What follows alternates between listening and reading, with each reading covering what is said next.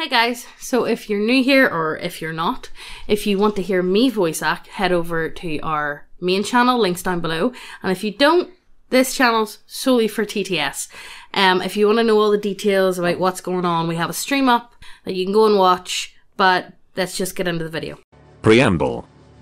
If you could lend me an eye or two, I would like to tell you a tale, the tale of an industrious rogue. Early in the campaign, before the events here described had time to happen, the party stumbled on a trapped room inside a dungeon, which contained a rift into the pyrelemental plane of salt. The idea was to have the characters face a small salt elemental and then get on with the dungeon. After killing it, one of the players, Hassan, asks me about the price of salt, which after an appraise roll I told him could fetch about 1 gram per pound. So then he spends a while filling every possible container he had, including his boots, with salt from the elemental rift, and then the session continued as planned through the dungeon. Once back in the city, we're playing in Catlepesh, he managed to get a handsome sum of money for the salt.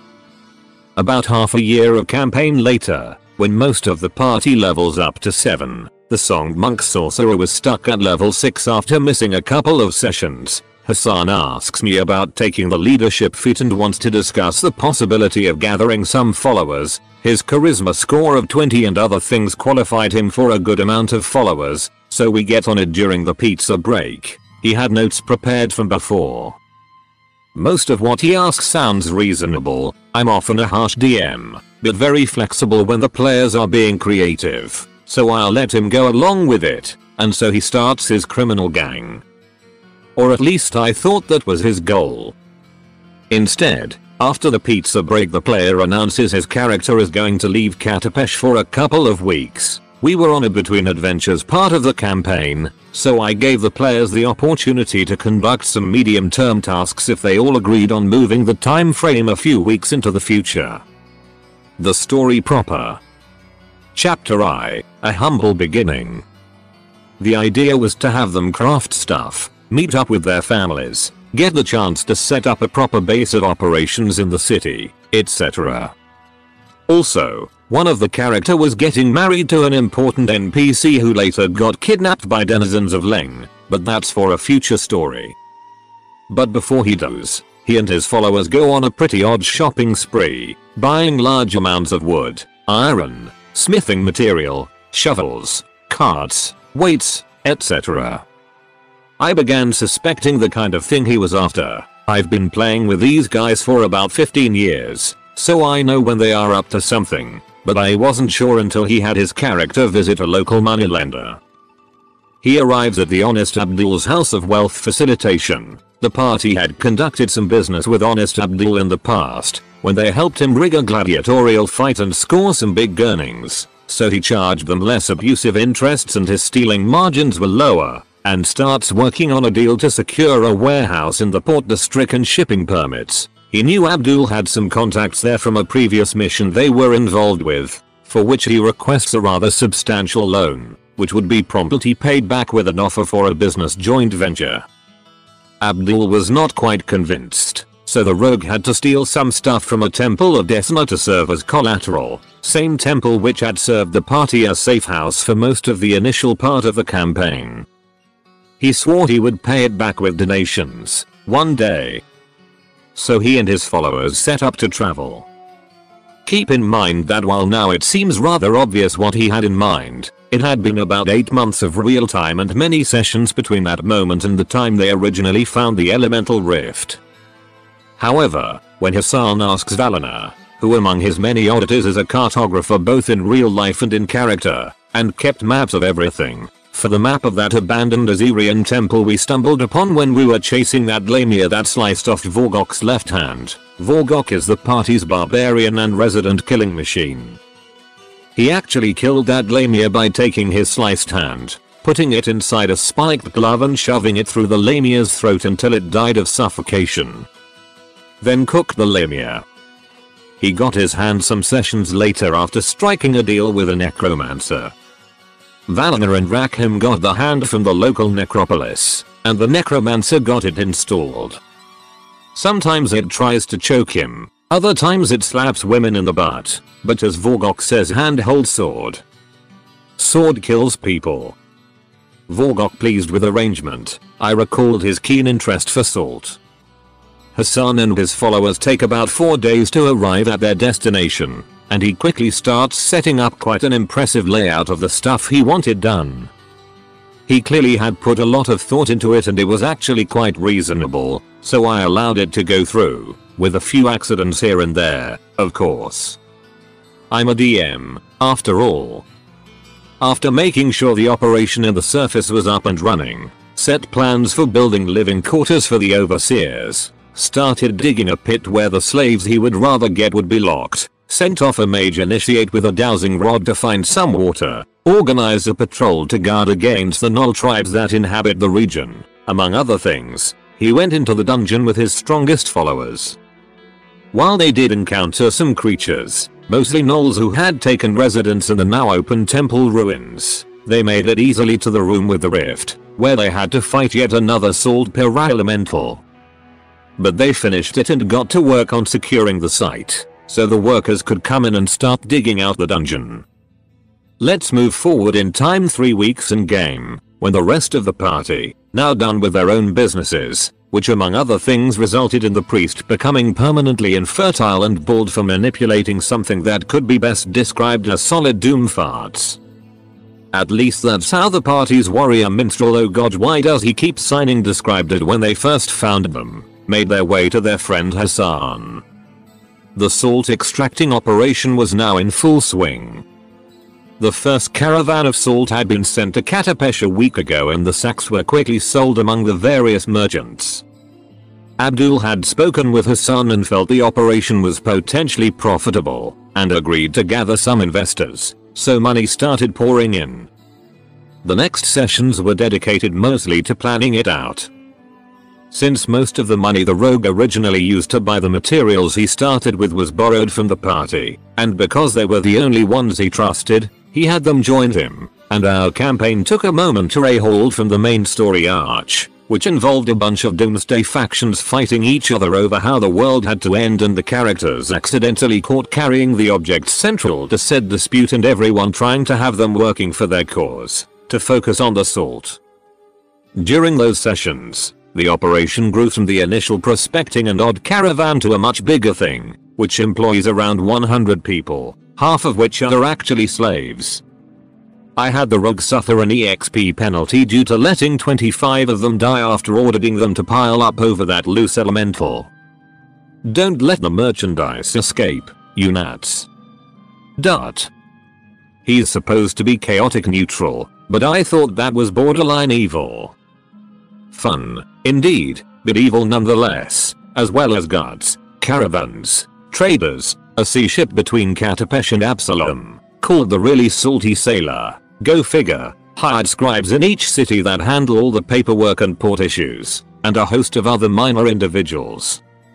Chapter II, a profitably problematic business venture. Suddenly, the whole place got caught in a series of earthquakes. Tremors had been common since the operation got big, mostly thanks to the absolutely careless use of an explosive concoction deemed by the group as Orcus Toilet during Taco Night, which they originally got very early in the campaign from a Bedouin alchemist.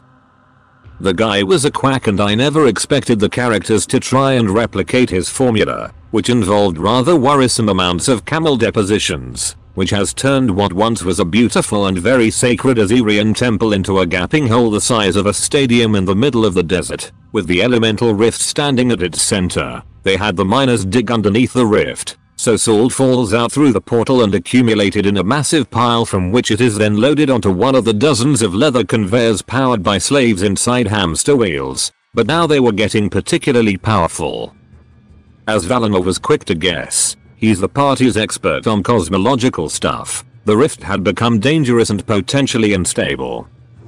His successful knowledge, the planes, rolls allowed him to guess what was going on. The rift had been pouring such massive amounts of material from the pure-elemental plane of salt that the native elementals were becoming restless. Elemental planes in the planescape conception, which is the one I use, even though we are playing in Galarian, are sort of sentient by themselves, with elementals being manifestations of said planar awareness.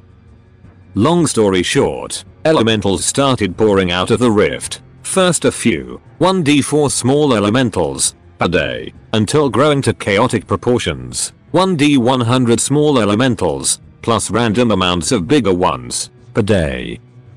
Workers, guards, and overseers were now getting killed by the dozens each day, but there was enough people to spare at first, since by then a whole village had started to form in the area surrounding the operation, with all kinds of people settling there either to work in the mines and refinery, to serve somehow in the related services, or to make money off the people working there, setting up taverns, brothels, lots and lots of brothels with very, very ugly women.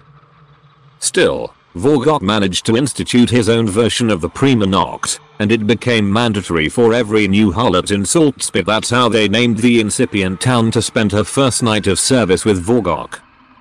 Some of them don't get to survive past that night, shops and the like.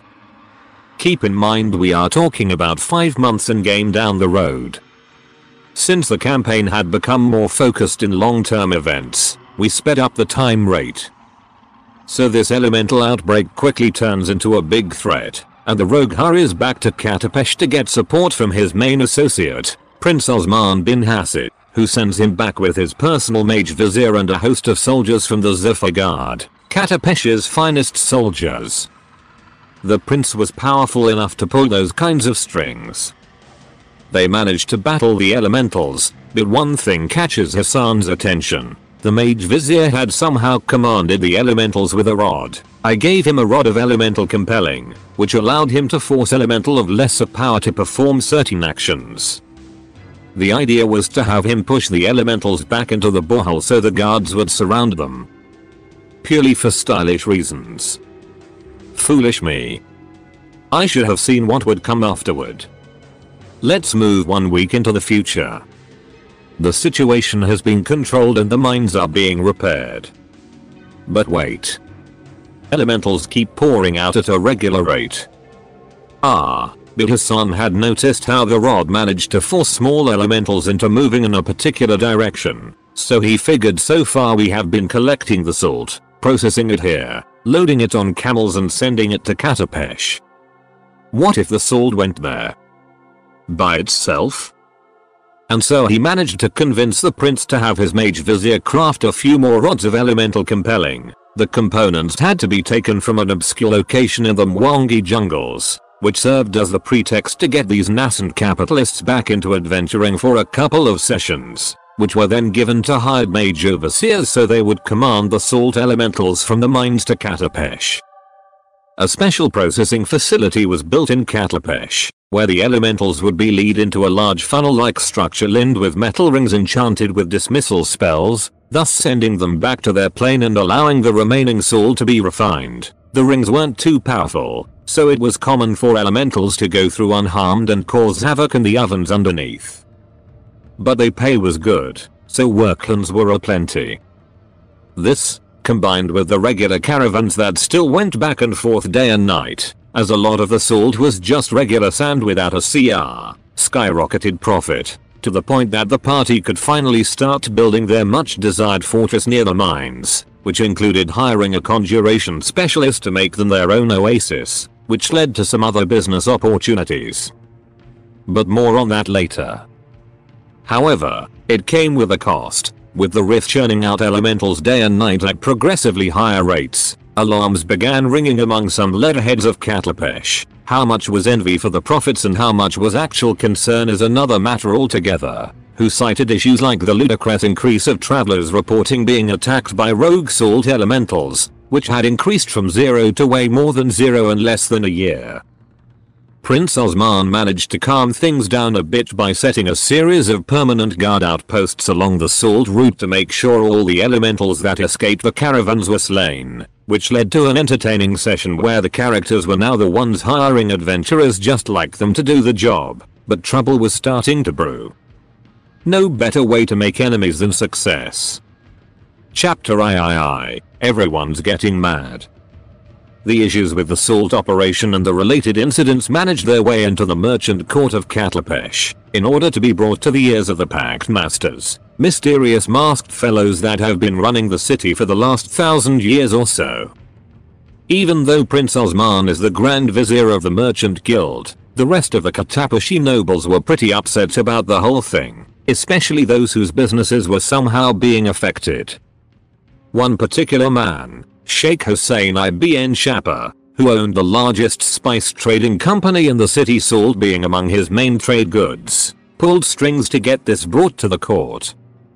This part of the campaign was mostly political, with the party negotiating with various groups of interests and individuals, though what negotiating means changes from character to character.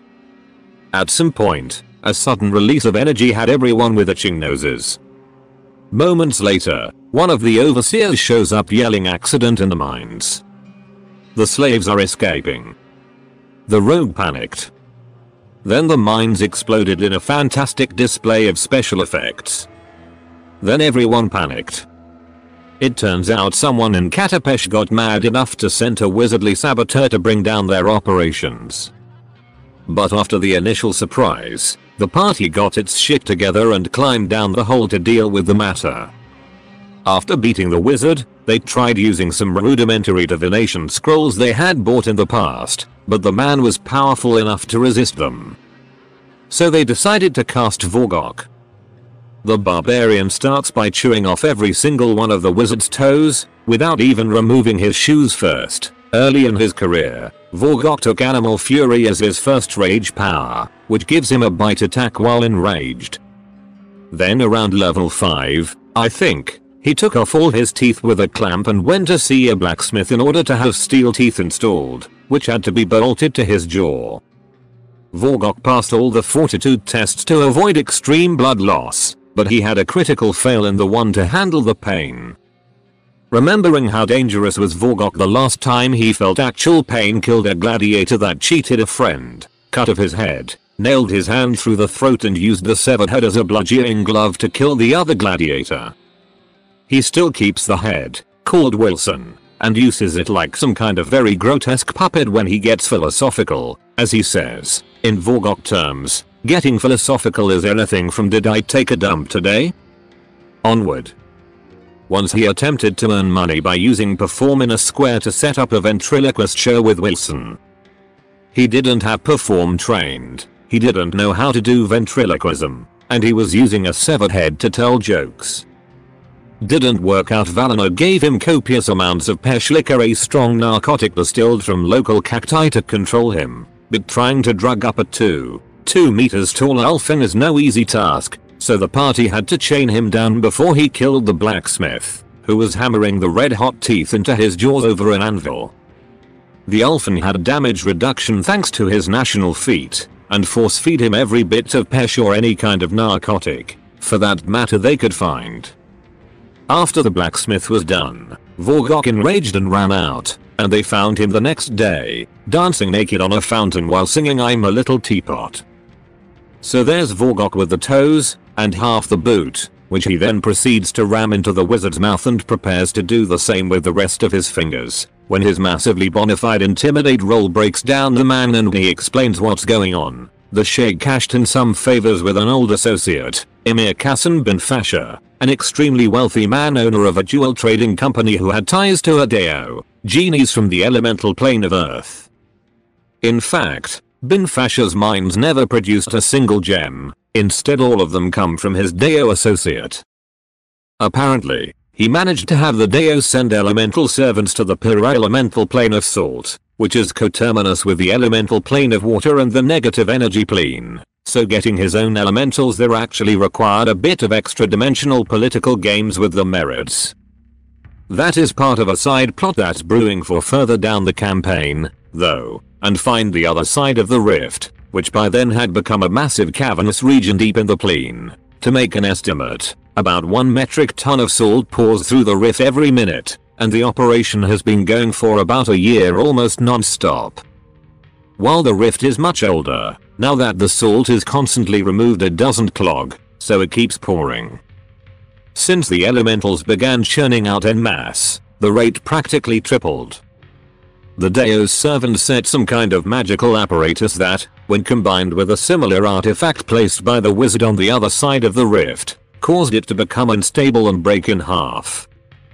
As Valena found out, breaking in half is slang for transitive split, which occurs when a portal has its points of entry severed and both ends instead open to the transitive plane that exists coterminously to both ends, or a random one if the portal connects planes that are not coterminous to the same transitive planes. In this case, the rift became a portal into the ethereal plane. Valena, who had made his homework and knew a thing or two about this, explained that this could prove rather dangerous. At first nothing seemed wrong. Sure, the accident had destroyed most of the facility, but as Hassan put it, at least there is still a lot of salt to sell. Get back to work. Salt Spit was mostly unharmed. The village, which by now was basically a Middle Eastern version of Deadwood by all accounts. There's even a Mahmoud Al-Sharanjan NPC who's conducting pretty big business there, so there were people to draw from to get the operation back to work. They hired a band of Null mercenaries to hunt down the escaped slaves, or to get them new ones if the original ones couldn't be found, and slowly built the thing back up.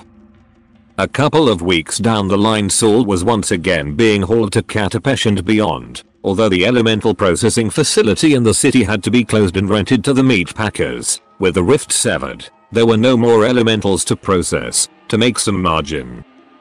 Still, the investors were worried that, even though the rift explosion released a huge amount of salt, the fact remained that no new material was pouring through, and so the operation was now less attractive in the long run.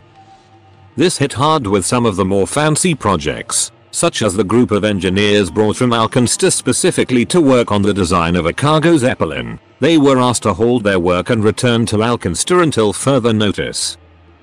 The ship was barely in the initial stages of construction. The plans to send an enslaver expedition to the Mwangi jungles to capture a large host of ape men, intelligent gorillas who live in the jungles there, which would make excellent slaves as they are very strong and can operate tools with all four extremities, and even the grand opening of the Katapashi Salt Exchange, which Prince Osman proposed as a mean to calm down the competing merchants who were feeling far too threatened by the ever-growing operation in Salt Spit. Needless to say, Hassan was baffled, seeing how his incredibly intricate and thoroughly detailed plans were on the verge of failing. That's when more shit hit the fan. Chapter 5, Ghosts, of course. Reports started coming up from the Brass Legion. The party had hired a band of soldiers of fortune to institute some kind of order in the town. It was mostly a bunch of abusive bullies, but better to have the bullies on your side. That's Saltspitterians or Saltspitians, or Saltspitiners. We haven't managed to agree which one should be. I like Saltspitiners were being found dead on their beds by the numbers. Initially this was attributed to disease, which in the festering pit of brothels and alehouses that Saltspit had turned into, counted almost 3,000 inhabitants, but as these became more and more regular, Rakim and Valena decided to make further investigations.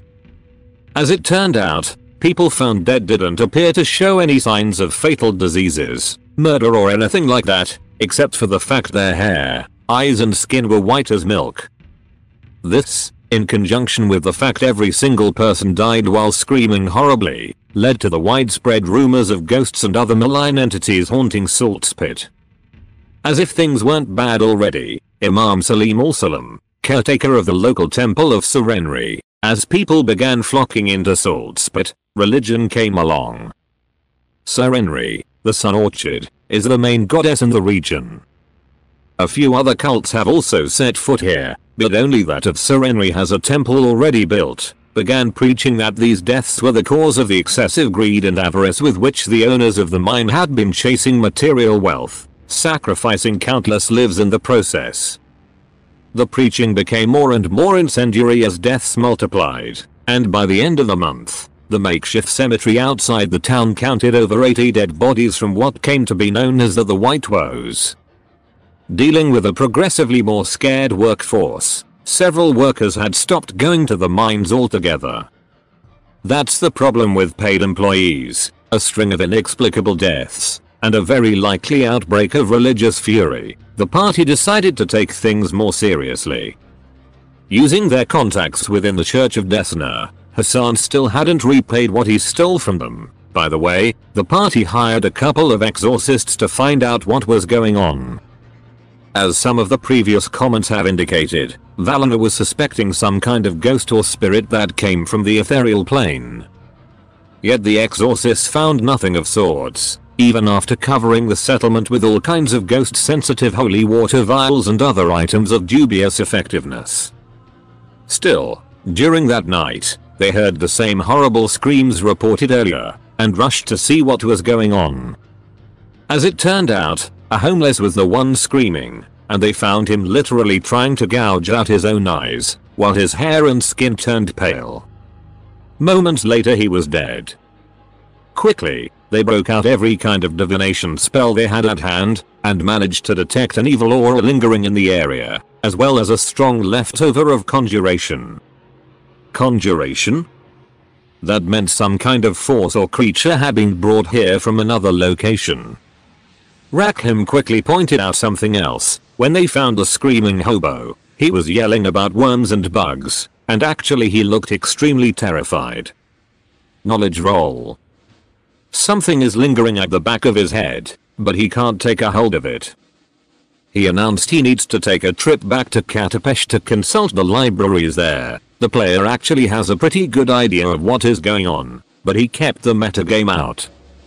Still, when things like these happen, I tend to allow a knowledge check with a hard DC to allow the character to get a moment of inspiration, letting the player use a bit of meta knowledge, but only if I notice the party is stuck and the character actually has a chance of having heard something related.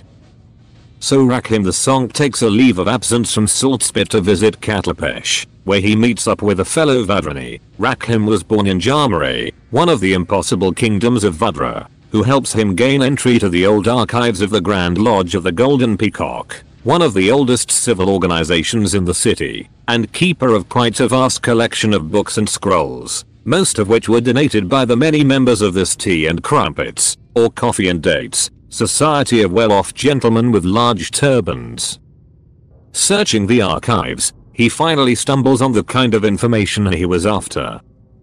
Long story short, Rackham clears up his suspicions. It isn't ghosts what came through the portal, but night hags, denizens of the deep ethereal that hunt the souls and dreams of mortals to barter them with nameless entities or engorge them themselves.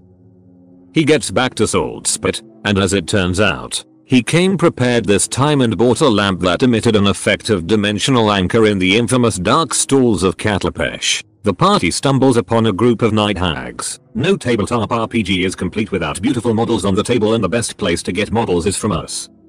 If you check the link below, we have everything you could need for your magical realm. Only the finest of big titty wafers here. But if you're not into models or don't play with models, we got you covered with subclasses such as the Gachimishi Wizards, the Simp Warlock and the North FC Fighter. Also, we have started selling 5th edition adventures, with our first one featuring Belle Delphine, the succubus that has poisoned the towns well and turned the villagers into simps. If any of that stuff sounds fun to you, go ahead and check the link below, but let's get back to the video. Chapter V. Well, hello there. Battle ensues for a while, until they manage to subdue and capture one of the hags. Zone of truth in place. They get the old lady talking and she reveals what's going on. The splitting of the rift resulted in an intermittent portal opening between the salt mine and the deep ethereal, which quickly drove the attention of the night hags wandering there. After smelling mortals on the other end, most importantly, mortals that could have dreams, they went through and began hunting the sleepers for their dreams. But dreams themselves are not as in high demand in the great beyond as nightmares are, since the latter can be used to brew quite nasty things, while the former will mostly net you unicorns and candy rainbows. And so the night hags have been planting motes of fear and horror in the heads of their victims, waiting them to grow into full-fledged nightmares, and later returning to quite literally harvest them. At first, the party was troubled.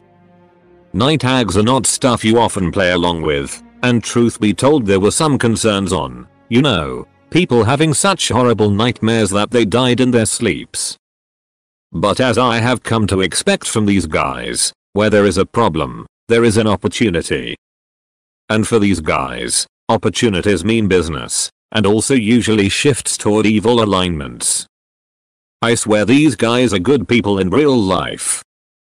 So there they are, when Hassan looks at Valina, and I notice both are thinking the same thing. My good lady. We have a proposition, goes the rogue with his eyes looking like money signs. What came out of the resulting conversation, which at first was met with hostility, but after they rather foolishly, but served the purpose, allowed the night hag to read their thoughts and realize they were being honest, was the following. Salt spit would provide plenty of fertile ground for the hags to plant their nightmares, and harvesting would be then allowed to proceed at certain designated locations to minimize exposure to fear by the general population, for which the hags would pay monetary compensations. Hassan took the issue to Prince Osman. He knew the guy was extremely flexible on his morals when it came to money, and while at first he was a bit troubled, when the rogue began explaining his plan, which basically consisted of we'll make money, lots of it, the Katapashi noble was quick to jump in. The rest of that session was spent working on the operational aspects. First, the pots, term used to refer to the people they'd be renting out to the hags to plant their nightmares, would be taken from the prison of Kandasar. The prince had family connections to one of the most important judges in the city, which in turn had a sway over the prison's overseer. In exchange for payment, prisoners would be regularly hauled from Kandasar to Salt Spit, under the pretext that the city was being paid for sending prisoners as slave force to the mines in exchange for funds that would be, of course, spent in stuff like orphanages and metropolitan beautification, if we consider hookers for the overseer as orphans and a new palace as beautification. Once in Salt Spit, the prisoners would be put to work on the salt operation. Estimates had it that with the remaining salt, the mine should remain functional for about 4 more months. The hags would plant the fear moats during the night, when the prisoners are sent to sleep in bunkhouses kept a mile away from the town to avoid anyone noticing anything. The excuse was that the prisoners were dangerous, and the administration was worried about the safety of the salt spitters. The people bought it quickly, particularly now that the white woes had stopped and they could get back to their normal lives.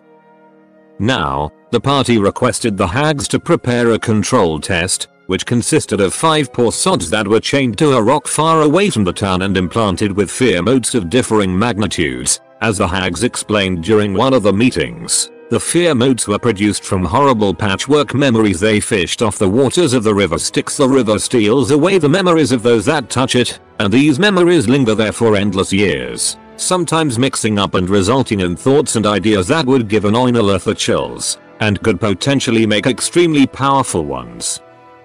However, for a nightmare to be worth in the far-off markets of the plains, they had to be properly cultivated and grow as naturally as possible.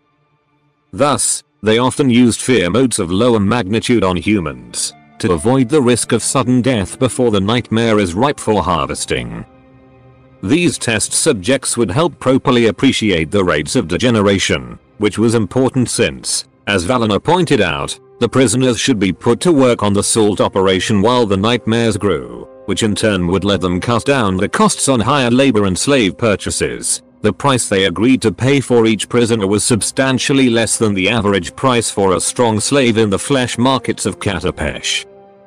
However, they also wanted to know how quickly would the subjects begin to show signs of madness that could endanger the operation or blow the cover. Second, there was the matter of an extra-dimensional consultant. Even though the hags had shown a lot of interest in the deal, they were still night hags, and you don't trust night hags. Recalling the events that led to this whole thing in the first place, the severing of the rift, the party sought to contact Emir Kassan bin Fasha, the jewel trader who Sheikh Ibn Shapa used as a contact to get the Deo to send his elementals to the other side of the rift. Their idea was to get the Emir on their side, with money, of course. Works better than any enchantment spell. Valina prepared a few of those just in case, though, in order to use his contacts with the Deo and find someone outside that could serve as a middleman with the hags. As it turns out, the Emir himself was a Deo, long ago banished from the elemental plane of Earth, and after a pretty fun encounter, the emir is supposed to be extremely quirky and quaint, and the players went along with it to create a scene that would better fit a Terry Gilliam movie. They got him on his side. He never really had an issue with them to begin with, since he had no interest in the salt business. He was just repaying favors to Sheikh Ibn Shapar. The emir agreed to pull strings within the Great Dismal Delve, the main Deo settlement in the elemental plane of Earth, pretty much a continent-sized maze of mines and palaces carved out from rubies as big as mountains, and got working on organizing a formal meeting between the characters, the hags and his advisors, which took place the following week. The hag called Irisna became the official representative of the Nightmare Snatchers. During the meeting, the party got to set down more concrete rules regarding payment, since the hags didn't usually handle actual money, stolen souls and dreams being their coinage instead. They would exchange those for gems through one of the emir's contacts in the Great Dismal Delve. The gems would be then smuggled into Katapesh through the emir's mines, which as mentioned before produce absolutely nothing, instead being a cover-up for a portal into the elemental plane of Earth through which he gets his goods, and traded at the Magnificent Pavilion, the most important jewelry shop in the city, owned by the emir, where they would get converted into hard cash by selling the gems as usual. That way, everyone got what they wanted. The hags got the nightmares they traded with dark entities from beyond reality. The emir got the income resulting from soul trade, which are in great demand by both the Nine Hells and the Abyss in their endless blood war, and the party got the money from the gem sale. The prince would in turn earn his participation from the gold income from the gems, and handle the bribes to his cousin the judge. The prison overseer would be getting paid directly by the Salt Spit Trading Company. They had to find a proper name for it when they started the cover-up for the prisoner for cash, disguised as administrative facilitations, while the money that was being paid to the city as part of the deal was used to bribe the various tax collectors, bureaucrats and guards involved in keeping the whole thing quiet. Chapter V. The STC is your friend. Let's move about a month forward in time. The salt operation is still generating cash, though the party decided to do some undersizing to reduce costs, as it was clear salt would be running out soon, and the deal with the hags has already generated 2 batches of gems, most of which were sold at the Magnificent Pavilion for handsome amounts of cash. About 20 prisoners are being sent per week from Candace to Salt Spit, and so far no one seems to be suspecting. There was some digging a while ago by a few merchants with big noses, but they were shut off when the Salt Spit Trading Company, STC from now on, agreed to buy their entire stock supply. They were food merchants.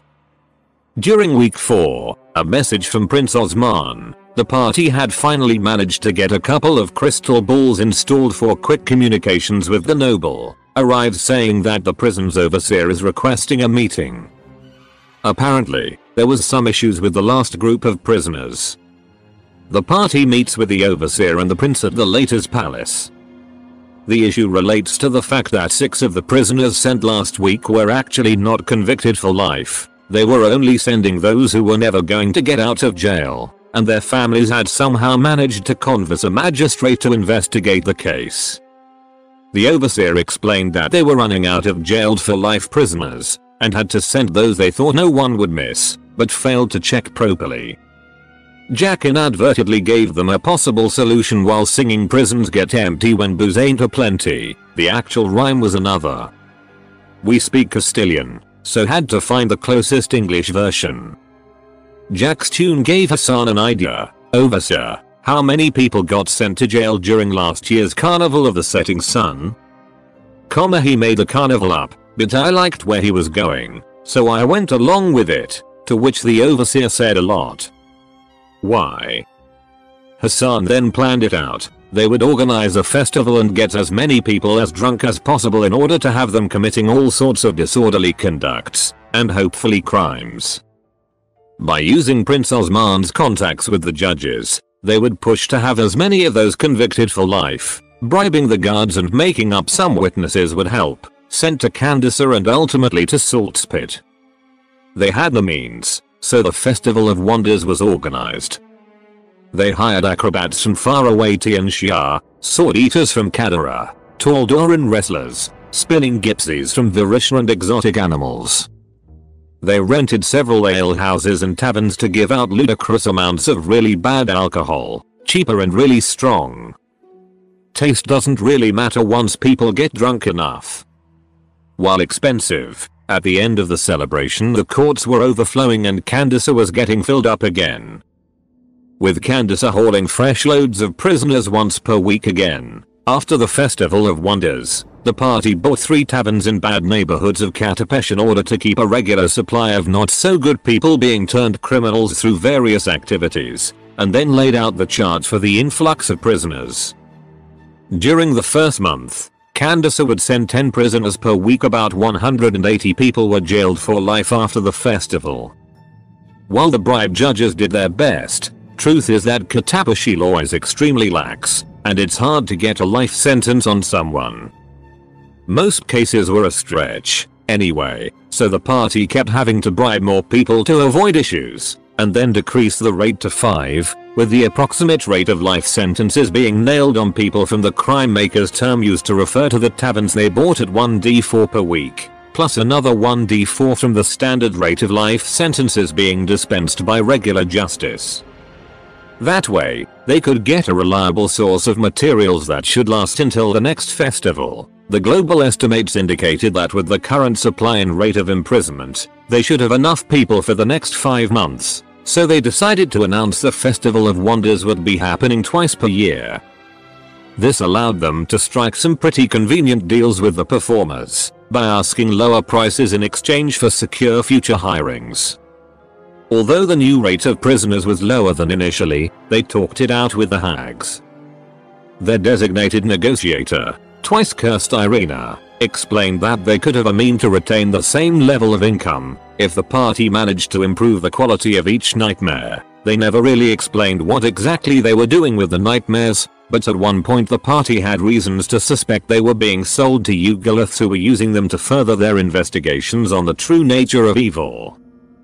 Even this party was wary of having anything to do with Yugoloths, but as Hassan pointed out, we are just providing a service, which helps people satisfy needs otherwise hard to come by. If the bad guys also get them, well, it is a worthy price to pay. To which my response was, yeah, how selfless of you. Add yourself another experience penalty. At this point, all you have to do is step on a flower to turn evil, and his answer, okay. But I still get the money, right? Bastard. Chapter Vita. Let's go deeper. Valana picked it up from there. He had some ideas that involved some pretty nasty things, but he wouldn't say what until they managed to secure a scion. Psionics are not usually featured in my campaigns. I don't allow it as a playable class, but Galarian has a few of them, so I allowed them to try and find one. Upon doing some research, they found 2 relatively feasible sources of psionics. Jamare, where Vadani monks engage in self-perfection, sometimes develop the capacity to control matter with their minds, and the unexplored depths underneath the 3rd realm of Orv, the deepest of the known cave networks that compose the Darklands, Galarian's equivalent of the Underdark. I really dislike the name Darklands, which reminds me of Penny Arcade's Darkbird. There, apparently, aboleths and other creatures had minds powerful enough to develop psionic powers. However, getting a Vadani was out of question, since Rakhim, also a Vadani from Jamare, himself having attended the schools of perfection where the signs allegedly could be found, overheard him, and he would never allow such a thing. So the only option would be to travel into the 3rd realm of Orv and see how the hell they would capture an aboleth and manage to get it back to Salt's Pit.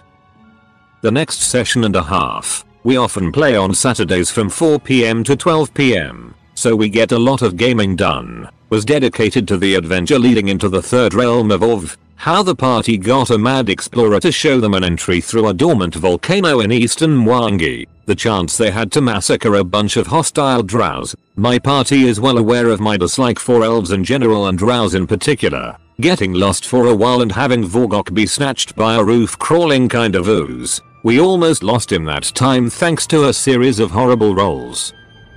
He tried to eat away through the ooze, which almost had him killed later on as the ooze began multiplying inside his stomach. Wasn't his proudest moment, but he made it all good when he asked me for a fortitude roll in order to vomit his entire stomach over an enemy in order to have the ooze still there attack it, and a bunch of other oh my god it's so dark in here, why the hell did no one buy torches or prepare a light spell. Ultimately, they found what they wanted in an extremely remote cave who knows how deep, an aboleth. Specifically, a really pissed off aboleth surrounded by half turned into slime humanoids that made for quite a distasteful, yet entertaining, battle. They beat it and captured Slimy, that's how they named him. Considering aboleths are supposed to be unspeakable superior intellects, I almost had to roll for a dignity saving throw. Now, capturing the aboleth was the easy part, it was getting back to Salt Spit what I really wanted to see done. Aboleths are, after all, 25 feet long and weight over 6,000 pounds. It began bad, since Valana mistakenly thought Rakim knew teleportation spells, but for some reason he had completely forgotten that he was a monk 6/sorcerer 4, in no way capable of teleporting anything. Frustrated, he attempted going back to where they defeated the drows in order to see if there was any kind of wizard, treasure or scroll that could help, but of course there wasn't. They would be gone for 2 days, they were really deep underground, so we fast forwarded. While Valana left with Vorgok and Rakim, Hassan and Jack took a while to explore around, when they stumbled upon a gargantuan cave filled with what appeared to be an underground sea, illuminated by incandescent spherical plants that floated high above thanks to gas pockets, volcanic vents making the whole place warm and sustaining a lush jungle. Long story short, voyage to the center of the earth, dinosaurs included. The idea was to have them attacked by a tyrannosaur or something, but little did I know. Hassan's player stood there for a moment, thinking. I wasn't sure if he was going to make a joke about Cadillacs and dinosaurs or something, but instead turned to me and said we go back to the aboleth site and wait for the rest to return. I have a plan to get Slimy out of here. Fast forward a bit through meet up with the rest of the party, dinosaur fights, exploring, checking of the gas-filled plants, etc. The group had just killed a pair of tyrannosaurs when Hassan turns to Valana Priest. Do you still have the plans we helped design with the engineers of Alkenster for the cargo zeppelin?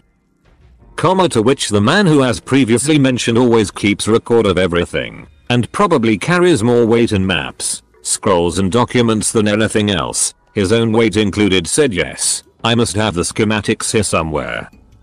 Why? Hassan hurried to climb one of the dinosaurs and extended his arms around because Slimy is going to fly. His plan, which got assistance from some mean knowledge and craft checks, was as follows. They would skin the tyrannosaurs in order to build a large zeppelin balloon, erecting the structure out of wood from the jungle and bone from the creatures, ended using wood since the bones were too heavy.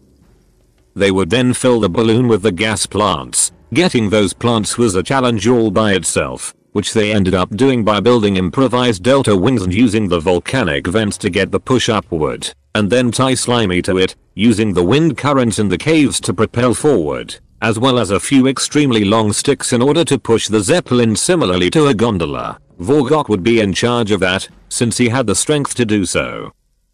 So they built the thing, saw it worked, went back to Slimy, who was trapped under a pile of rocks they used in lieu for chains, and tied him up. They did have to fight again, but the aboleth desisted when they reduced him to near death. He kept trying to control their minds the whole trip, though, and almost got Hassan jumping off the ship after a failed will saving throw. Vorgok then poked one of Slimy's eyes with the gondola stick, and he stopped his minfucks. Chapter VIE, Slimy's fancy trip to far and beyond. The trip to the outside takes a while, which gives them time to talk about a point somehow everyone forgot about. Why on earth did they need the aboleth for? After granting some extra experience to Valana for getting everyone to visit the bottom of the world and almost die a few times without even having told them why exactly, he explained. The idea was to use a powerful psionic creature to feed the minds of the prisoners with information and emotions that would make the nightmares much more powerful, thus getting a bigger bang for the buck. Now, remember when several posts ago I explained that in order to craft the rods of elemental compelling they used to control the salt pyroelementals, the party had to get the components, a special kind of gems, from ruins in the Mwangi jungles? Well, the ruins they visited had later been identified by Valorant as remnants of the ancient Shori civilization, which built amazing flying cities far in the past.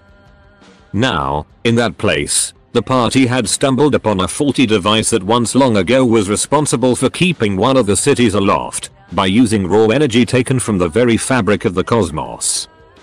When they approached said device, they kept getting thrown back by extremely unsettling feelings that made no sense at all, and Valana's knowledge, the planes, check gave him a hint that the device was actually a hole in reality that somehow led into the far realms. That place beyond the multiverse itself where reason ceases to exist altogether.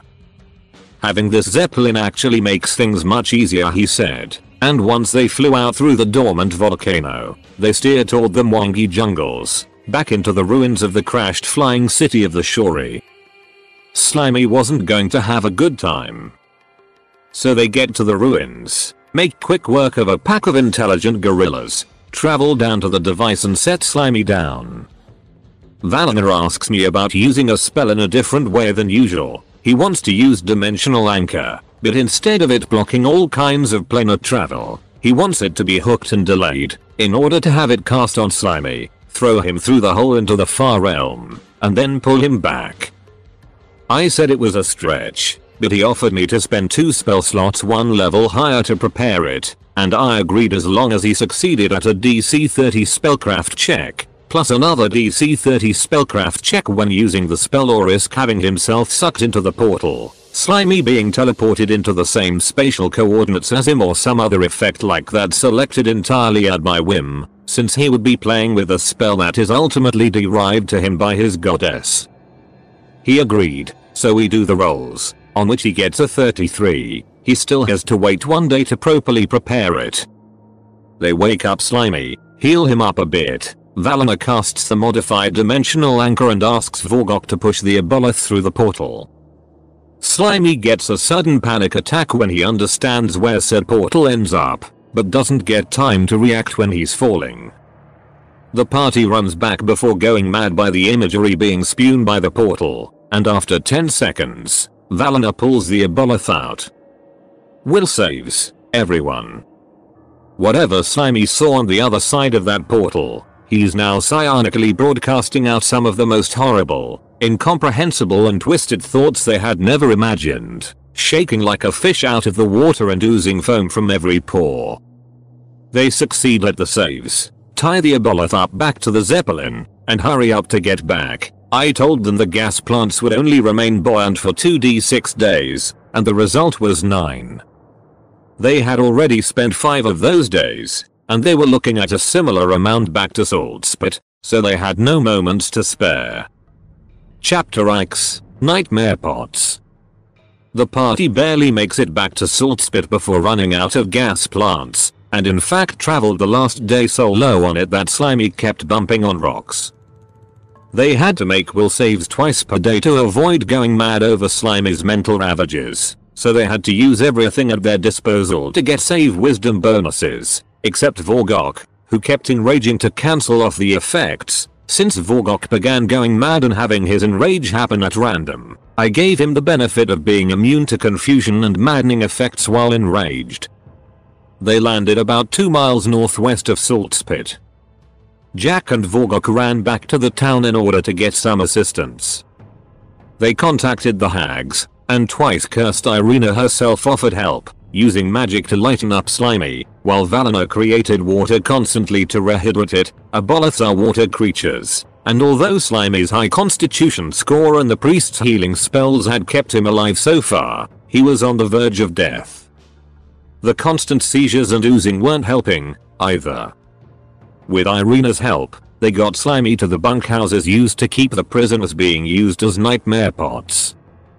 Some other hags were working on the 15 prisoners that were currently being used, As the controlled test subjects showed, prisoners with a planted fear mode would remain functional for about 4 days, time during which they could work at the salt mines. After that, they kept having nightmares during all times of the day, and that's when they were sent to the bunkhouses. Until about a week later they died during their sleeps, and the hags pried the nightmares out just moments before they passed away. They built an improvised pool using some shovels, leftover wood, and Valinors create water spells. Now they could focus on carrying out the second part of Valinor's plan, which involved erecting a special facility where the prisoners could be exposed to Slimy's mind-blasting psionic broadcast in order to feed the Nymers planted by the hags, while at the same time avoiding anyone else from being affected. The hags were informed of the dangers and would have to provide their own means of protection. Still, 2 hags went mad and had to be put down. The price these new, higher quality nightmares would be fetching them the off-world soul markets increased by 3D100, totaling 212% increase, more than making up for the smaller amount of prisoners available. The business was now secured, money was pouring in, and life was good. The party decided to set up monthly directorate meetings, which included themselves, Prince Osman, the Emir, Magistrate Belal bin Bassar, Prince Osman's cousin, the judge that had the justice system working for them, and twice cursed Irina. Here they presented status report on the operations, heard news of potential problems, and in general made sure everyone was up to current. I told the party things would be stable for the next 2 months, and asked if they had anything particular in mind for that period. Since they didn't need to do anything that required direct adventuring, we fast forwarded 2 months. Chapter X, The Hags Haggle. So the 2 months pass by, and in the directorate meeting of Erastus, the Galarian equivalent of July, twice cursed Irina arrives with a demand. The Hooked Fathom Covenant is requesting an increase in their profit margin due to the regular difficulties they have to endure for using the unstable rift as means of transportation. They could perfectly teleport by themselves, but hey, business or business. The party said they would consider it. Hassan and Valinor began discussing on how to avoid having to pay the hags more. They were worried both about the decrease in their profits and about the fact that the hags were starting to realize they had enough leverage to start pulling stuff like this. And truth be told, the STC had been getting the bigger part of the deal. Valinor proposed stabilizing the rift and turning it into a permanent portal into the deep ethereal, and so they traveled back to Katapesh to find someone capable of such a feat.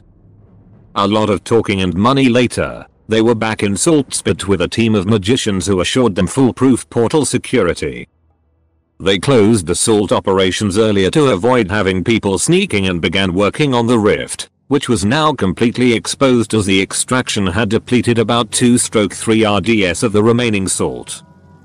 According to the magicians, their infallible interdimensional sustaining pylons would solidify the cosmological nexus of any portal, thus making it permanent so long as the pylons were kept in place and filled with mercury once per year.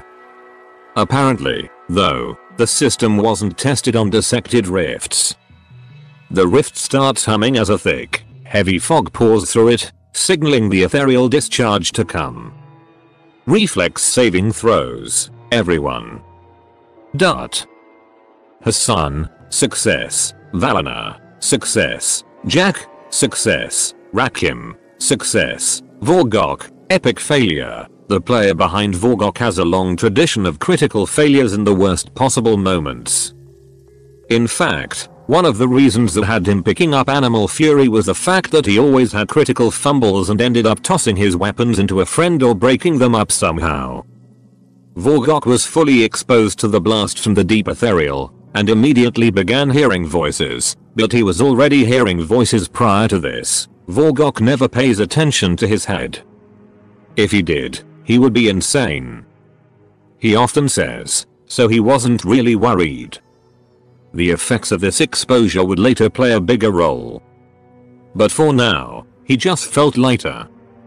As the rift kept discharging ethereal fumes from the depths of the Between Worlds, the party began noticing a lot of stuff that previously wasn't there now was. Ghostly towers half sunk in the ground, phantasmal creatures frolicking around, semi-transparent vistas, things were turning quite weird.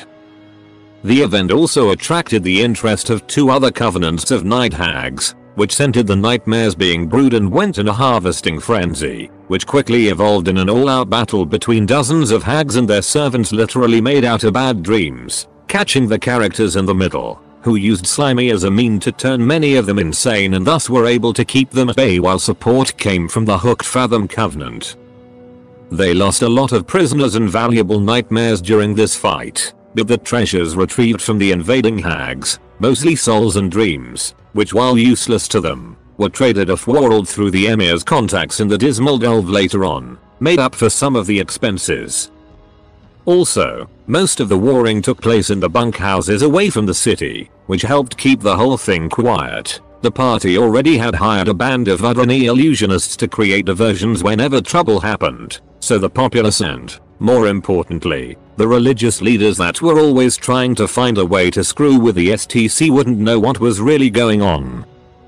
This time they made it look like a bunch of chimeras from the Brazen Peaks had attacked. Reroll is a great app available on the Apple and Google Play Store as well as desktop for creating beautiful 8-bit character art. The app has 14 supported races, 150 plus weapons, 400 plus armor pieces for you to mix and match, 20 plus mini bases. There is that much to work from. I was able to make Cold Steel the Hedgehog, the God Emperor of Mankind, Pepe, and they are always adding more artwork. The app also has a character sheet to help keep track of everything during games. And if that wasn't enough, you can play about with the app for free with limited artwork. So go ahead, check it out, and if you decide to buy the app, use promo code Neckbeardia for 10% off and it lets them know we sent you. It's a great sponsor and a great app and we hope you guys go ahead and check it. But let's get back to the video. Chapter 11. A Dream Made from Dreams. Something was bothering Valina, so when this portal got severed, it became a tunnel into the deep ethereal, right? Now, what we got was night hags.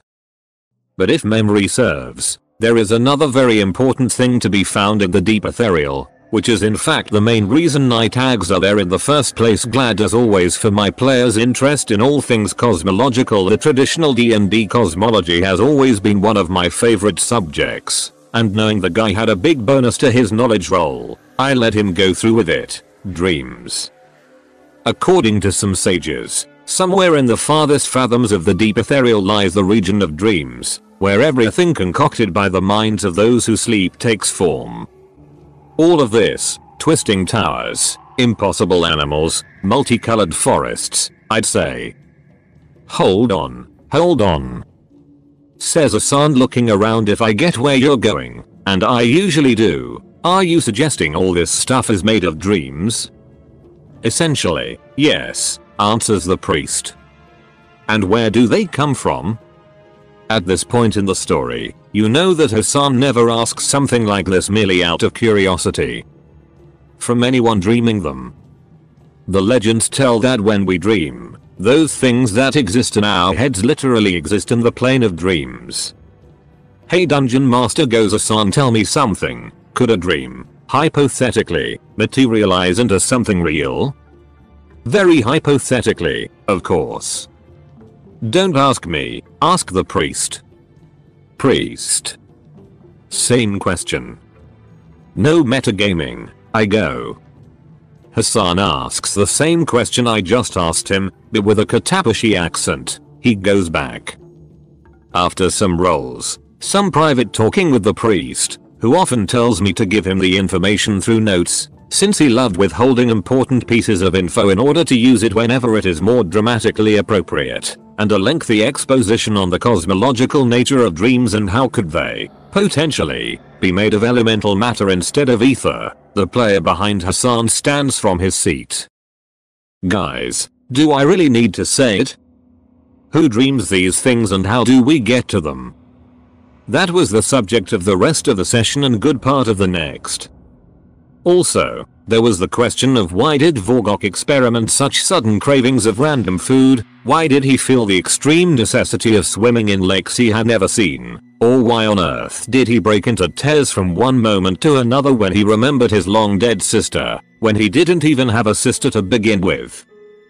But as with all things Vorgok, the party has learned to ignore most of the weird stuff unless it has an impact in his capacity to murder things with his bare hands.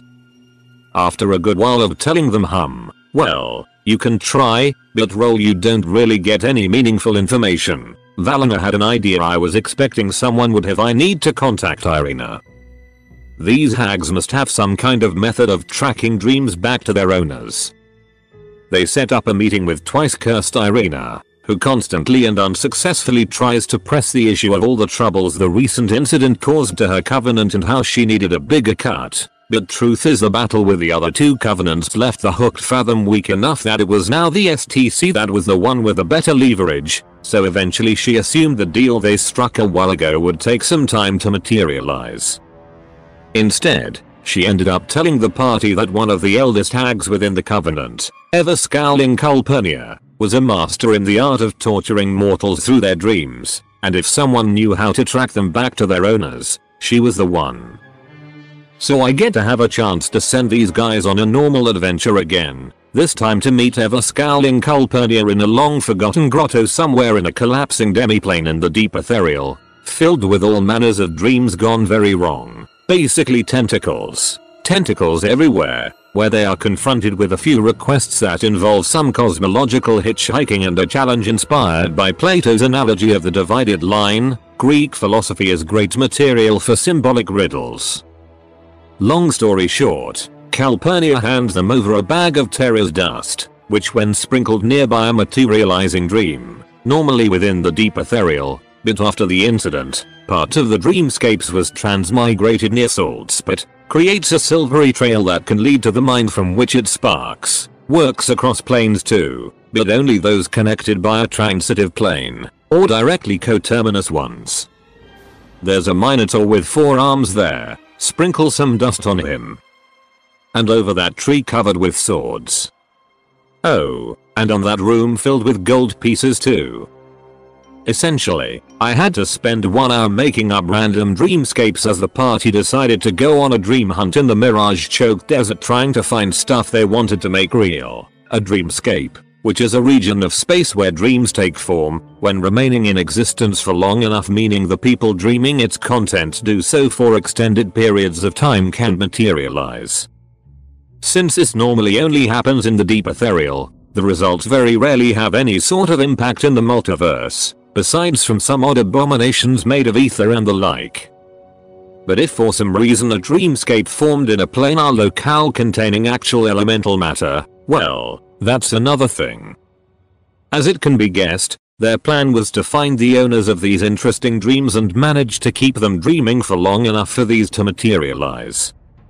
The Saltspit dreamscape was filled with all manners of odd, amazing and terrifying things as dreams and nightmares often are, and several of them had started to take a wee bit of physical embodiment in the way of swirling shapes of dust, sand, and salt, which meant the team of Vudrani illusionist had to be put to work on double duty to minimize the impact. Still, the good old Imam Salim al-Salam was managing to stir some trouble in town. Whenever they saw something that piqued their interest, particularly stuff dealing with oversized gems, monsters they could use to open a battle arena, and dreams about well-hidden artifacts and the means to get to them, like I'm going to put one of those there, they would send Vorgok to sprinkle the dust, which earned him the new nickname of the Pain Fairy. The player behind Vorgok, who was really enjoying playing a deranged barbarian, was overjoyed with the ethereal blast that got him acting even odder, and this led to some pretty amusing situations, including, but not restricted to, a reenactment of Don Quixote, where Vorgok would tilt at rocks and attempt to rescue a piece of wood he deemed Dulcinea, along with a sorrowful scene when he accidentally broke it into smoke. I need to smoke. That ended up turning Vorgok a cigar aficionado, a practice which he kept even after going back to normal. I can't think of many things more stylish than a Viking-looking barbarian charging at you with a smoking cigar in his mouth. Since he has to spit them out in order to use his bite attack, he ends up setting fire to a lot of random stuff. The reason they sent him is because some of the nightmares could prove to be dangerous and mind-twisting, and really, there was no physical or mental blow Vorgok couldn't stand, the former because of his sheer HP pool, the second because of his lack of room for additional insanity. I wasn't going to make it so easy, but truth be told I was enjoying all these crazy plans, so I gave some chances in the form of 1d100.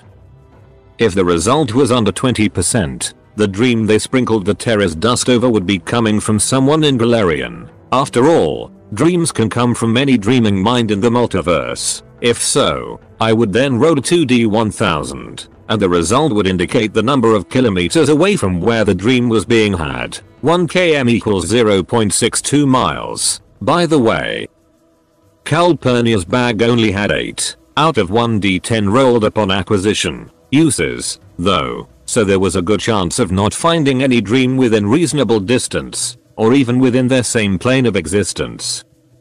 However, they got lucky on 2 dreams nightmares.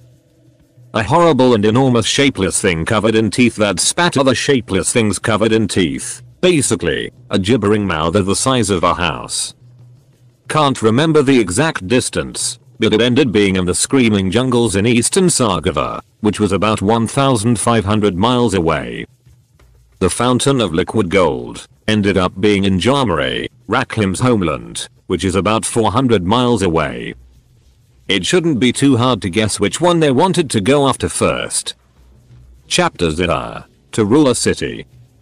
There was administrative stuff to settle first, though, and the rest of that session was destined to the following: the Salt Operation, Whipmaster Concaf, a cyclops they bought in Katapesh. Very big, very bad at depth perception, and great at workforce motivation, complained that the slaves at the mines were too weak. As it turned out, Candace had been shipping 6 slaves, and there was now the risk of an epidemic. Concaf had been breaking some spines to instill morale, but the men were too weak. On the good side, one of the byproducts of the planar accident was the restitution of the original portal conduct, and salt was pouring out once more, as well as salt para-elementals, some of which had been terrorizing the local population like in the good old days. The Brass Legion, Hranf, the Alphan in charge of handling the 60-some mercenaries, demanded better living conditions for his men. Among other things, he wanted an increase in 6 copper pieces per day of work for each of his men, private latrines, the Sulspit shithouses, the public latrines set up in the early days of the city, were infamous for being so foul that some people literally died due to the noxious gases while using them, and right to 1 harlot each week for every man that would be chosen from any of the city's wenching houses. The final agreement included a raise of 2 silver pieces a week, plus another 5 for the 10 best performing mercenaries. This was Jack's idea. The performance would be determined through a system where all the mercenaries would be divided between the 4 districts of Saltspit in which they operated. Northern Saltspit, the bazaar, the area where most of the commercial activity took place. The ledge, the side of the town that was next to the mine, and the pit of prostitutes, the area of Saltspit where gambling and drinking, but mostly wenching, happened, and the turf of Mahmud al-Sharanjan, where the local population would vote for those members of the Legion they considered had done a good job. What? He's the bard, and a musician, indie movie maker in real life. Sharp thinking about these things is not his forte. This soon spiraled into an epidemic of leg breaking, house burning, and assisted suicides, all in the name of sound, healthy democracy, of course. The rest of the agreement went on about the private latrines. 8 would be built, 2 in each district. The Brass Legion would be in charge of upkeep, though, which essentially meant they would bully the locals for it or drown them in crap, and the wenches. This last part caused some friction, since Vorgoku, as previously mentioned, had the right to prima noct for every new wench in Saltspit, had become very attached to the Harla community, and in fact was quite well received by them, and he refused to diminish them so much. In the end, though, Hranf was inflexible about his men's necessities, and it was settled that 3 wenches would be sent each night to the Legion's headquarters and the bazaar generously provided by Al-Sharanjan's pavilion of pleasure, but the men would have to share them. City planning. Saltspit had grown. Indeed, nearly 6,000 people lived there and more kept coming, making it the 3rd largest settlement in the region, after Katapesh, around 200,000, and Okino, around 13,000. It had also grown into a full-fledged trading nexus, with all the wealth produced directly or indirectly by the STC spilling over to hundreds of other business activities.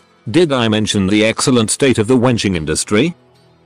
with caravans going in and out non-stop, carrying all sorts of goods, from Catharan silk to Thuvian wine, necks and glowstones and black powder from Alkinster, slaves from Katapesh and even the occasional load of tobacco from the unknown reaches of southern Gerand. All this prosperity, however, was starting to cause more than one headache. Magistrate Kamal Al-Kafesh had recently been dispatched from Katapesh to sort out the urban status of Saltspit. Was it a city? Did it recognize the primacy of the Pact Masters and Pact Breakers? Did it abide to the highly flexible Katapeshi legal system? Was trade being protected? Who handled crime? Where were the criminals being sent? And along etc. You can't just make a city out of nowhere and expect for things to take care of themselves, were the magistrate's words. Katapesh was demanding proper recognition of authority, and Al-Kafesh had been instructed to assist the local de facto governing body, the Saltspit Trading Company, in the proper organization of the city. Districts have to be regulated, main streets named, public buildings designated. Far more concerned with a fountain that sprang liquid gold, Hassan basically waved him off, saying, "Magistrate, you can take as much gold as the strongest man you can find can carry from our vaults, in exchange of taking care of this whole situation." Hold on, interrupted Rakhim. This is important. Saltspit is our center of operations. We can't just hand off its administration. What we need here is a city council. Eventually, after some talking, the party agreed to Rakhim's idea. They would form a city council drawn from people they could trust, which would be given the responsibility of managing the day-to-day aspects of Saltspit. In the end, they decided to summon Al-Sharanj and the local kingpin to be in charge of all things commercial. Nidaros, a priest from the Church of Desna that was a good friend of the party, especially after they saved him from a cult of man-eaters when they were in level 2. Although they were the ones who got him kidnapped by accident in the first place, to take care of social dispositions, the man was a gifted public speaker. Although the bite marks and bit off arm he featured forced him to wear robes and a silver mask, think of the King of Jerusalem in Kingdom of Heaven. But instead of leprosy, add cannibalism. Abdul Belnabit, one of Prince Osman's most trusted advisors, to take on the adjudication of law. Indies Musburger, the shrewd but quite clever manager of the local branch of the Andorran trading company Hudsika, dedicated to adventuring gear and the main provider of rope and caltrops for the party since level 1. The party met him during one of their first real jobs. They started off as slaves after being captured by gnolls at the start of the campaign when their vessel shipwrecked, which consisted in bringing him a blue envelope. Musburger didn't like blue envelopes, to oversee urban planning, and Hrolf, the leader of the Brass Legion, to handle leg breaking. Chapters IE. So, about that fountain of gold. With all those things taken care of, well, they didn't really take care of the epidemic brewing among the slaves, something which would slap them back eventually. They set up to travel to Jarmare in order to meet the owner of the dream. Although the figment in question had disappeared, quite awful Giselda, a dream consultant provided by the Night Hags, explained that once a dream has been created by a mind, it can be recalled, so if they managed to find the person who sprang it, she could assist them in reproducing it. At that point, Jack wondered why couldn't they just dream cool stuff by themselves, to which Valana replied, because we would have to be kept asleep for Sivana knows how long.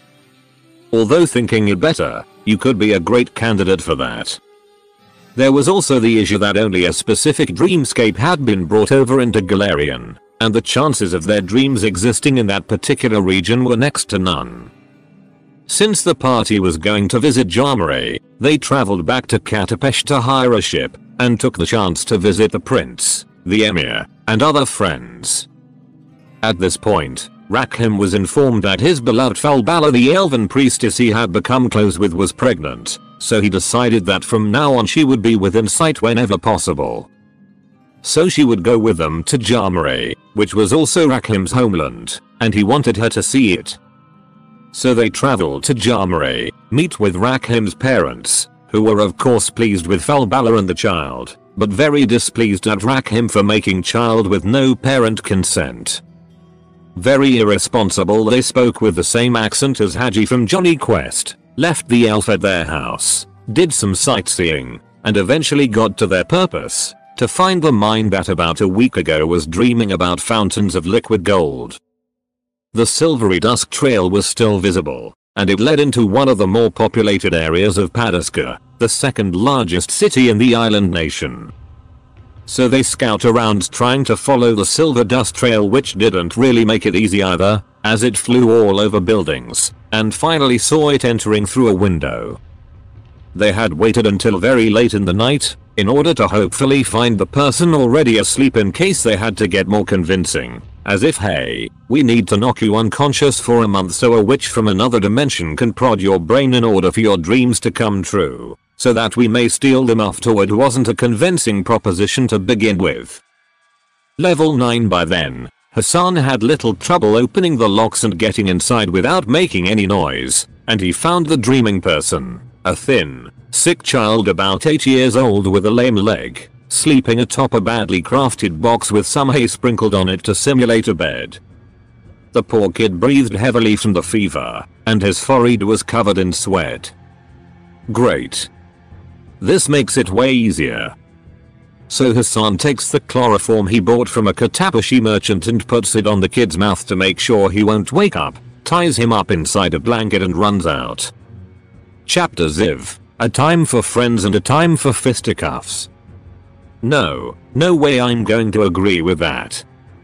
Rakhim wasn't too pleased to see the adorable thing Hassan had just kidnapped. It's a kid. So? When did you grow a conscience? Was it when we began incarcerating people for getting a bad haircut so they could work in our salt mines? Or when we sent an Aboleth insanity fishing into the wrong side of reality so we could fill them with nightmares that would make you pee through your ears? Hey. Went Hassan. On the back, Valana was smiling. No, I know what is really going on. He walked closer. This reminds him of the child his very own elven mistress is carrying as we speak, doesn't it? The priest had been waiting a long time to take advantage of the romance. He cannot stop thinking this could be that little brown, pointy-eared half-breed, the son of an incontinent excuse for a monk and a priestess with no control of her loins, a harlot in the guise of a saint, He is interrupted by Rakhim, who goes all flurry of blows on him. Shock. Conflict. Rakhim decides that he is not taking part of this anymore and goes away. Jack, who had been getting doubts about it himself, eventually follows suit. Should we stop him? Asks Hassan. All bruised, Valana stands up. No need to. In fact, this might be exactly what I needed. Everything so far is exactly what I needed. The player asks me if during the short fight he got any blood from Rakhim on him, to which I answer positively. He did fight back a bit, and he always has sharp blades under his scarf that could have cut him a bit. That's his favored priest weapon, by the way, a bladed scarf. Don't ask me, ask Peso. Valana grinned like he had never grinned before. Tell me, Hassan. How much are rubies worth these days? Chapter XV. Don't think of the children, think of the rubies. What's going on? To understand Valana's reference, I need to momentarily take you guys back to the early stages of the campaign, when the party was around level 2-3. The beginning of the story when they went back to the Azirian temple with the Salt Rift was at level 7. Because it has a bit of a complicated origin, it is customary for my players to work with me in private when they want to get involved in conspiracies, odd plans and the like. This particular subplot had been devised in conjunction with Valana's player, and eventually with Rakhim's player too. We don't screw over other characters' story without express approval. The best part of these things are the expressions in the other players' faces when it is all revealed, usually leading to a series of revelations of all the hidden stuff people had going on. This whole story is one great example of all that. Hassan's player keeps me constantly posted with ideas and long-term plans which are not always revealed promptly to the rest of the party. I did reveal to you guys one tiny bit many posts ago, however, regarding the fate of Falbala. Around those days, the party was involved in the investigation of a series of ugly murders, in which the victims were all boiled down and stripped of their flesh. Initially, it all seemed to be tied to a bunch of crazy cannibals that worshipped Ergathoa Galerian's goddess of undeath, gluttony and disease living beneath the sewers of Catlepesh. The same guys who had kidnapped Nidaros, the half-eating fellow mentioned before, that was now part of the Saltspit City Council. At the climax of that particular plot, the party managed to escape the cultists, which was, of course, chock full of Temple of Doom references, through an underground river, but Valinor got left behind, because he was checking some relics in the inner quarters of the cultists' high priest. Long story short, Valinor was almost eaten alive, but through some very clever ideas and role-playing, this player has quite the knack of solving almost every possible scenario through diplomacy, blackmailing, and not healing his party. I honestly can't remember the last time he picked up a weapon in a D&D Pathfinder campaign, managed to talk out the High Priest, who eventually offered him a deal, his life and, more importantly, immortal soul in exchange of a host. Now, the explanation the High Priest gave to Valinor was very cryptic and confusing, but it gave him just enough information to be able to do additional research on his own. As it turned out, none of that had anything to do with Ergathoa. The cult was merely a tool for a more obscure and convoluted plan involving none other than the denizens of Leng, creatures hailing from a mysterious and terrifying realm that in the scant volumes that mention it seems to be suggested as the last remnant of a long collapsed reality, prior even to the current multiverse. The denizens of Leng do have a presence in Galerion, and several of them exist hidden among the courts of the mighty, influencing the course of history with goals no one understands. They are also not strangers to Catlepesh, where they dabble in selective slave trading. For some reason, they seem highly interested in specific kinds of people, which they trade for absurdly valuable rubies, or at least what everyone thinks are rubies. Personally, they kind of remind me of the Yugoloths in their endless quest to experiment and discover the true nature of evil, the kind of villains that are not really bad guys, just uncaring entities for which mortals are just yet another tool in their repertoire. Anyway, in secret and without the knowledge of the rest of the party, Valinor started meeting with envoys from the High Priest, random individuals whose minds had been blanked out and honestly seemed more like puppets made of flesh and bone. And slowly he began understanding what was going on. The High Priest wasn't working for anyone in particular, but for himself. As it happens, the denizens of Leng are beings whose bodies are made of a malleable fleshy substance they can control at will, which is one of the reasons they are really ugly when relaxed, but existing too long away from Leng or regions of the multiverse that are somehow connected to Leng has detrimental effects on said bodies. So the High Priest, trapped in Galerion since time immemorial, had been working on means to fix that shortcoming. So far, stealing the flesh of certain individuals he had previously identified as useful had helped as a patch measure, but he was getting close to a point where this could simply no longer sustain his physical form. So he needed a host.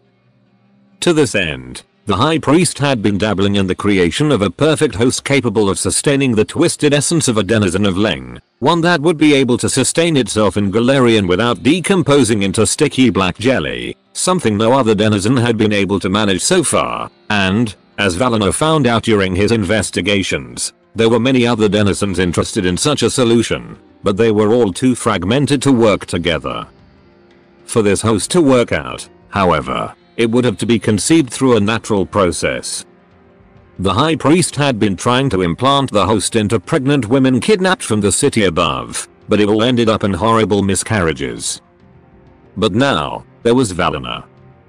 What he had to do was to get the host, which was nothing more than a thick reddish liquid, into a man, who would have to then impregnate not just any woman, but an elf, something which was hard to find in Catlepesh, as the High Priest figured out that the slower aging rate of elves and their natural immortality would be able to make up for the quick degeneration the host suffered during gestation. Valinor smiled, knowing exactly who to use. Now, the romance between Rakham and Falbala would seem awfully convenient, if not for the fact that it didn't exist at the point, nor was meant to happen. Falbala was a priestess, and a chaste one at that. The party did know her, and Valina knew Rakhim had shown restrained interest. He was a monk from Jarmare, with all the stuff about body perfection and purity, but everything was on a strict friend zone level. But Valina knew some alchemists, and the player knew that the saving throws of both should be rather low at that point in the campaign. So he spent almost all his money in getting a love potion made, making sure that the alchemist accidentally poured more of certain components than what was advised. And that is how, during a trip to a desert settlement, the one they visited prior to their first trip to the Azirian temple, Rakhim and Falbala, who had been sent with them to help them escape the city, after the party had been framed in a political murder, kept mysteriously disappearing at nights, and seemed awfully relaxed the next day. With the two bastions of purity now shaking it like there was no tomorrow, getting the host into Rakhim was child's play. Just add some raspberry and bam, you have the iconic healing potion, if a bit thicker than one would expect. Then Valina, with the enormous patience that characterizes the player behind him, waited for things to take on to their natural course. He knew it would take quite a while, adventures, journeys and levels would come and go before getting any result, but if everything went according to plan, which, as I hope you would have presumed by now, wasn't exactly in the same line as the high priests, it would be well worth the wait. Let's go back to where we left off. Valina had been quite glad when they got the news about Falbala being pregnant. Even though elven pregnancies are supposed to last about 2 years, this wasn't problematic.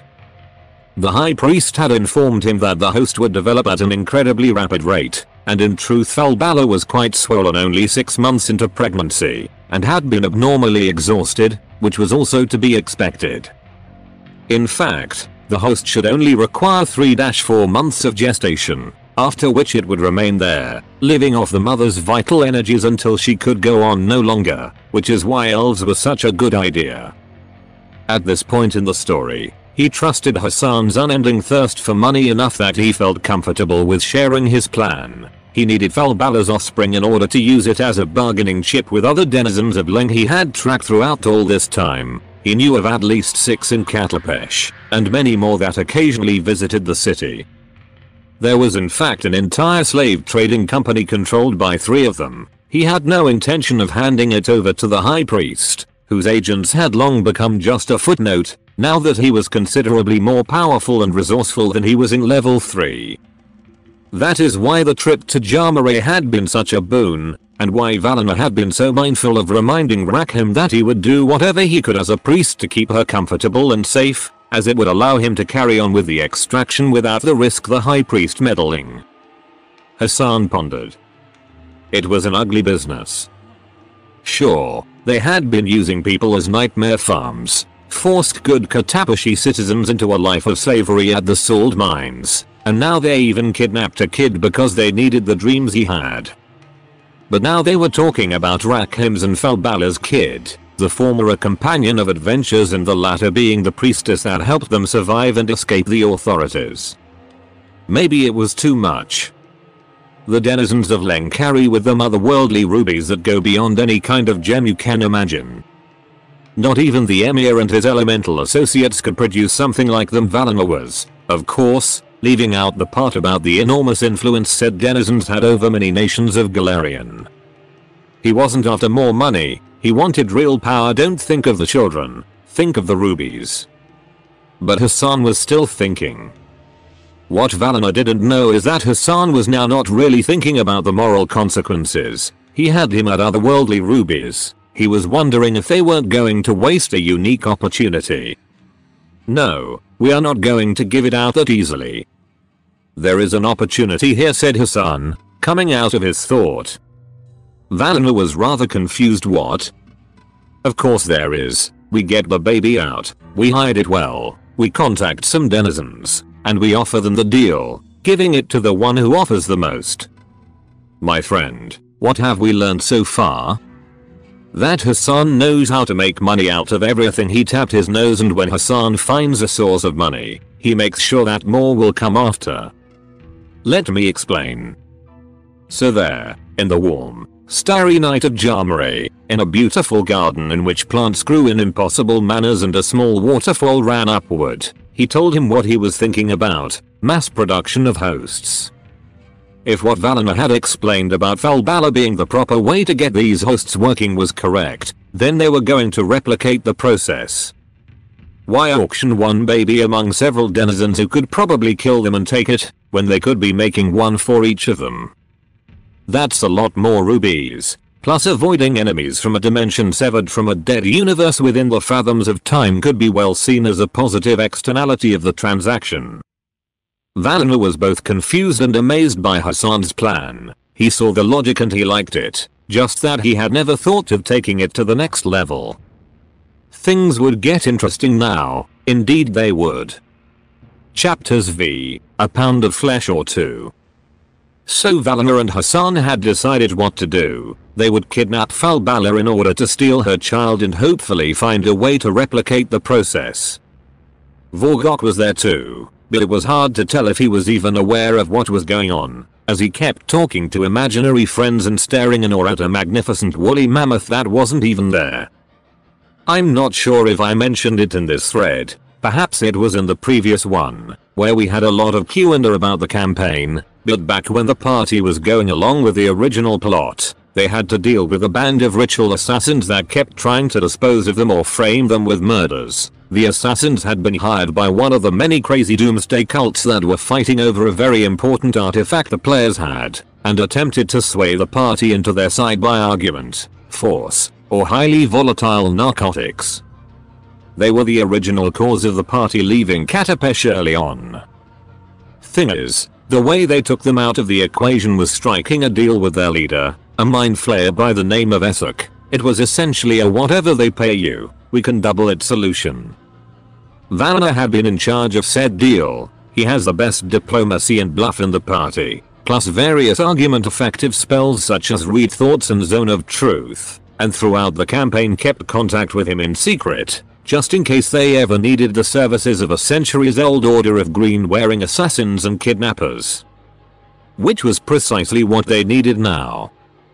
The idea was to have the Order of the Green Veil, name of the assassins led by Essek, kidnap Falbala while Valinor and Hassan did their best to keep Rakhim away from her. The Song just knew far too much delicate information about all their operations, aside from being legally entitled to a big part of it through his share of the STC, and they could not risk him knowing that they were behind the whole thing. So they set up a situation involving an escaped genie from one of the local training schools in order to keep the party stuck in Jamaray for about a week, enough to have the Green Veil's agents kidnap Falbala from Rakhim's parents' house. They also had them take the kid. In order to pacify the Song, Hassan simulated having felt second thoughts and leaving the kid behind. When Rakhim went there to check, they had to steal another kid from another house with similar characteristics, put it to sleep with magic and use disguise to make it seem like he was the same. Since Rakhim had seen him for just a few moments, it worked. As you can imagine, there was much ruckus when Rakhim found out the Green Veil struck back, and this time they stole the elf carrying Rakhim Jr. As he was never fully aware of how the assassins had been dealt with in the past, in fact no one knew, except for Hassan, to whom Valinor revealed the truth when they concocted the plan a week ago. He took it as a personal vendetta, shaking an angry fist at the sunset sky and all that, and pressed to quickly abandon everything they were doing and head back to Katapesh, where the Green Veil's base of operations was. Once there, he stormed every single place they had previously discovered to be somehow tied to the organization, trashing several stores and smoking houses. The rest of the party followed suit, but Hassan and Valinor knew they wouldn't find her, as they had given specific orders to Essek for Falbala and the kid to be sent to Salt Spit and hidden until they arrived. However, things quickly got complicated. In few words. 1. Rakhim found out where she was by using the same means they had previously used to track down Essek, crystal spheres through which the assassins communicated. Yes. They also made lots of Sauron jokes the first time they found it. The fact that the assassin lord from which they took the first one was a cyclops didn't help either. 2. Got to Salt Spit, trashed Al-Sharanjan's safe house, which had been used by the assassins to hide the hostages. 3. Tortured everything that could be tortured to know what happened, earning some points toward an alignment shift, but not quite there yet, since it was balanced out by the ultimate goal. 4. Eventually found out what was going on. 5. Choked Hassan to death, as in quite dead, not just below zero, and demolished his face with his bare hands before getting knocked unconscious by Vorgok, who had a very hazy general picture of what was going on. He was also becoming less and less solid as time progressed, unsure of what was real and what wasn't. Chapters Villa, a proper bastard never dies.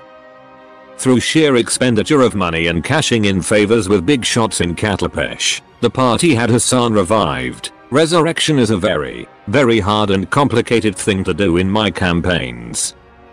But they were very, very rich as well, so it was within reach. One of Hassan's eyes was destroyed during the fight, however, so he had to replace it with another one made out of pure gold. As for Akim, well, that would come. For now, their longtime adventure companion would remain jailed deep beneath the STC headquarters, pumped with all manners of alchemical concoctions to keep him weakened in a semi-conscious state. Since they were in Katapesh for Hassan's resurrection, they might as well get some business going. Rather than breaking into madness fits, Hassan sent an envoy to Saltspit to get Rakim's signature, which he used to forge a will in which Rakim, who allegedly died from a slow, painful death caused by a severe case of choleric fever he caught in Jamare, designated his shares of the STC as preferential for society withholders, which essentially meant the current living owners of the STC, Valana, Hassan, Vorgok, Jack, the Prince, Honest Abdul, and a host of other minor shareholders who had been joining the ranks of the company as time went through, had the right to buy them, and if none wished they would be sent to an auction house to be sold to the highest bidder.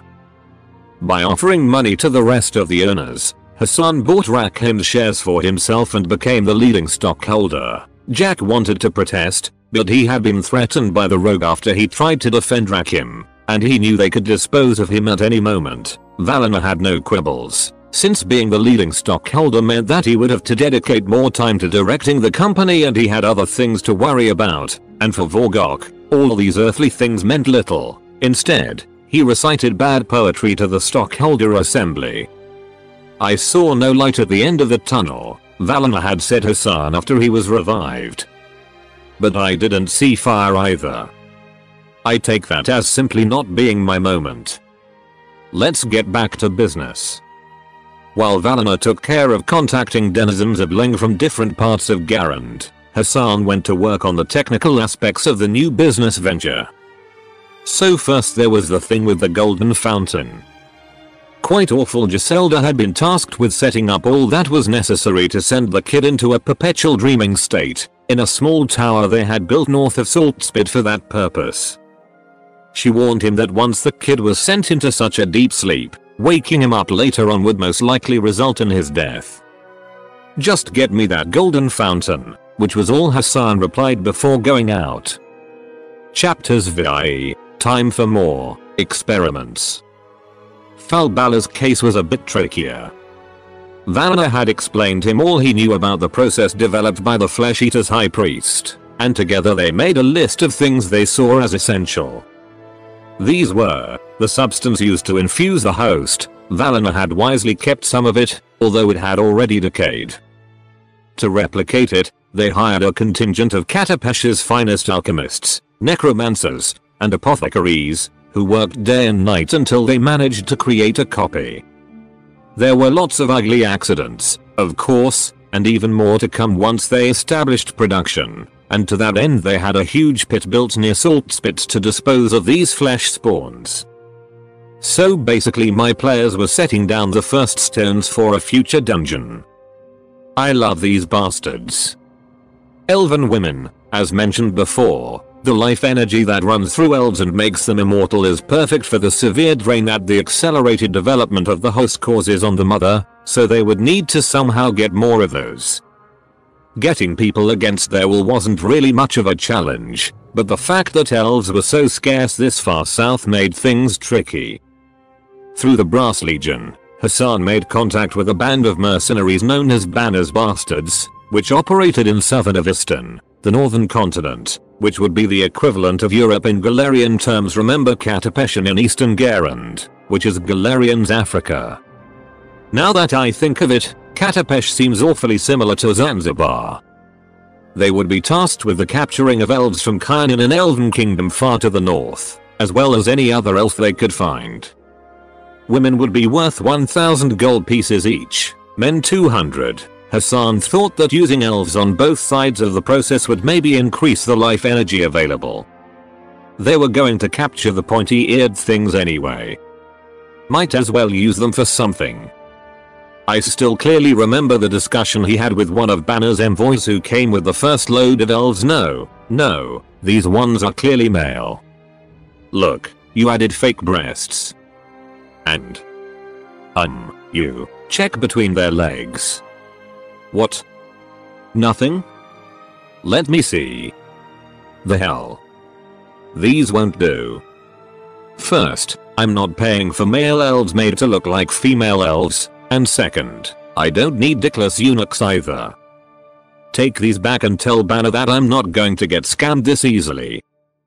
Nursery, beyond the fact that these were pretty ugly babies, the denizens of Ling are creatures whose bodies are made out of malleable flesh which they can control with their minds, are unusually tall, with elongated extremities and mouths that look like anemones.